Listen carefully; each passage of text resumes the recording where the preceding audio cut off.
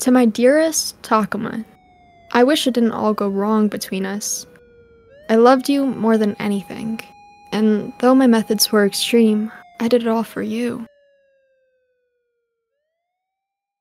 School was always stressful for me. Straight-A student, president of the literature club, I didn't have time for boys. Plus those girls were so difficult to work with. Natsuki with her feisty attitude, Sayori with her overthinking, and Yuri with her shyness. Even with their imperfections, I still loved them. That's why when Sayori asked me if she could invite her childhood friend, I said yes. That was the best decision I ever made, Takuma, because I got to see you for the first time. You walked in with your beautiful face, big brown eyes, strong physique. I fell for you instantly. The rasp in your voice, the wetness on your lips, it was all too perfect. For the first time in my life, my heart was racing faster than I could keep up with. You complimented me, saying I had the glow of a president. You're always so funny, my love. But that was just sweat. Every day after that, I tried to look my best for you. No hair out of place, no thread unraveled, not a single mess up in my makeup. You didn't notice me, though. I'd be stabbing you with my flirtatious gaze, but you only had your eyes on Sayori. You'd walk to and from school with her every single day, laughing, smiling, maybe even flirting. When you weren't with her, you'd be decorating for hours with Yuri or baking with Natsuki. Everyone had to pull their weight for their festival. I get that, but it still hurt that you helped everyone else but me. You would have loved my poems. 72 days. That's how long I felt ignored. That's when this man came to me. Red, big smile, smelled of sulfur.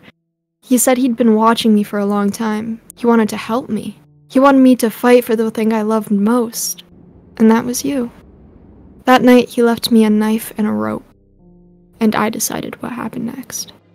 I tied that rope around Sayori's neck, made it look like a suicide. I graded so many of her poems, I even knew what handwriting to write the suicide note in. I stabbed Yuri in the heart. Silly girl, she should have been more careful. And lastly, Natsuki, her sweet little hothead, I slit her throat.